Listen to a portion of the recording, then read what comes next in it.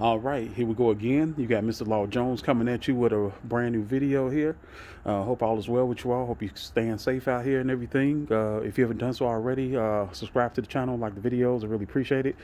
I'm trying to get a little bit better with the, with these videos here. Like I said, I'm still pretty new to the YouTube world, so just trying to, get a little bit better at it. So today, this video is going to kind of cater to people who have this this generation of Cadillac Devilles and even the Eldorados from like 92 to 2002. But this body style of the Deville right here, this started in 94 and it ended in 99. So this is going to be the infamous trunk pop issue that these cars don't work on them anymore. So if you have one of these cars still, like I said, 94 to 99 Deville, or even like 92 to 02 Eldorado, this video is going to apply to you. Hopefully this video will help out. I still have my original key fob here to this thing here. So as you see it right here, I'm pushing the trunk button. As you see, it's not working, not doing anything. And then as I go to the car, the trunk pop in the inside of the vehicle is not working. So I'm not going to take it all off because I did get it working on mine. So I don't want to take a lot of stuff off it all, but I'm going to just try to do a walk around and just try to show you what kind of tools that you'll need to do this here. So that way it'll work. So just what I used on mine to get mine to work. So let me go ahead and pop the trunk open on here. And so the only way you can get it in your car is going to be with the key. So what I had to use was to get this thing to work again.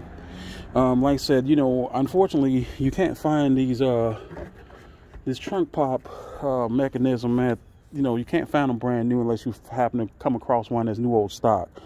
Best way you're gonna have to do it, you're gonna have to go to like a pick and pull yard or your nearest junkyard, salvage yard or whatever, and you're just gonna have to have them to pull one. So the one that you'll want to pull off here to make it work, if you like 96, they did an update change on them. So how you figure that?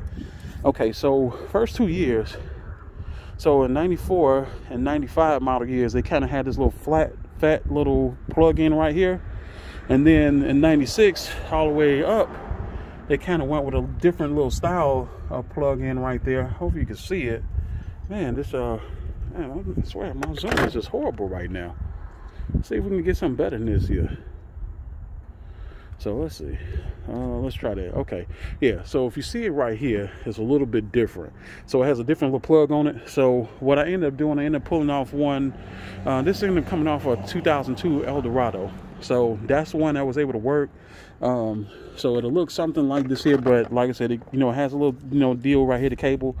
And so what tools that you'll need to take this off here, you're gonna need a 10mm socket. And then if you need your 10mm socket to take these two bolts out of here, ratchet 3/8. Like if you go back here, you have even two nuts right here where my finger is at.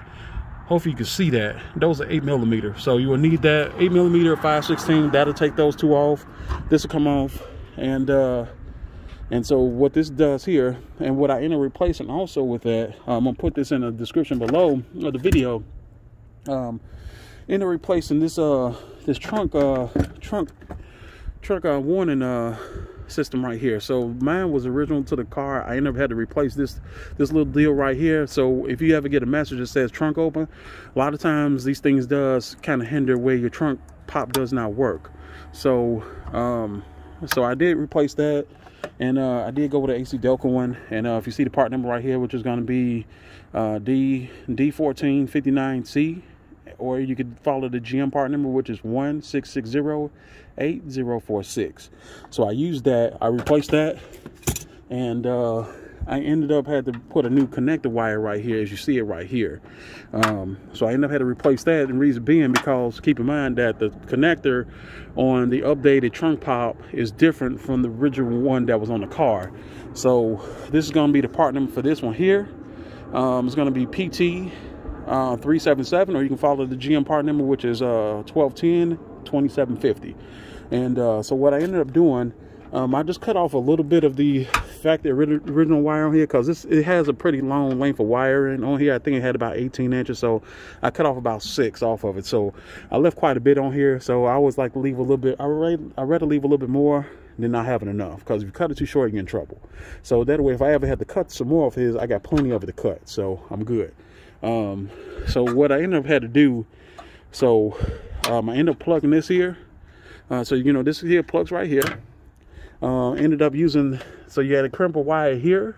You're gonna crimp one right here on the original wire right here. If you see my thumb right here, so you're gonna crimp that just a little bit. You don't need much, and then crimp this off here. You run a little butt connector right here. This is weatherproof right here. If you got like a little match lighter, a little small torch, you can burn this up here, or you don't have to do anything, because you shouldn't have water going in there unless something else going on. So so I got that in here, and it plugs up right here, and all it does is just push on. So you just got the cable right here. So the only thing the cable is for, so when you get ready to put your key in here, this will work. So like I said, I'm not going to take it down, because I've already hooked mine up. So I'm just trying to give like a little basic walk around or whatever. So let me show you that it does work. And one of the things that people tend to do, I only see it, and a lot of people get confused with it, and I even got confused with it a couple times myself, is, you know, in here they have like a valet button in these cars here too. So when you come here into the glove box, as you see, it's pushed on. Okay, so if you push that on, it's not going to work. So just double check this here. So make sure this is out like that. So if you see it, you can see it's a little bit close. You see like a little bit of red. So that lets you know that is, you know, that's the way you want it to be right there. That's the way you ensure that it works. So so let me go around. So since I got it off, like I said, so I'm gonna use my key fob right here. I'm gonna push the button, and there you go. Now it's working. So this is really like mind-boggling to me, but I had to replace a couple things for that to work. So so yeah, like I said, I'm very happy with this. Like I said, it does work now, and I'm gonna go to the car and the inside here and show you that it works that way too. And right here inside, drive side of the car, and push the button. So on these here, it's the only way this work inside here too. So you gotta make sure that you have your key on, because you gotta have power on here to make this work here. So once you got your power on, you can push the button. There you go, it works. Trunk popped up. And so it kind of works the same way too as your gas button as well too. So make sure your power on, and you see the gas doors open. But so like I said, that's pretty much it. It was very, very simple, very easy to do. It took me about 10 minutes to do it. And one of the most important things is, it's like a little slot that's in here, and you have to make sure you line it up, because if you do not line it up, your trunk popper never works. So keep that in mind too. So just wanted you to see this, and hopefully this will work out for somebody. If you've got any questions or comments, anything like that, I know this is a very short video. I try to do more of a show and tell, but like I said, since I already put it together, so, and I didn't want to take it back apart, so I was just like, you know what, let me just show it this way here. So hopefully this will work out for somebody. But like I said, if you got any comments, questions, anything like that, please feel free to reach out to me. And y'all take it easy, have a good weekend, and I will talk to you soon.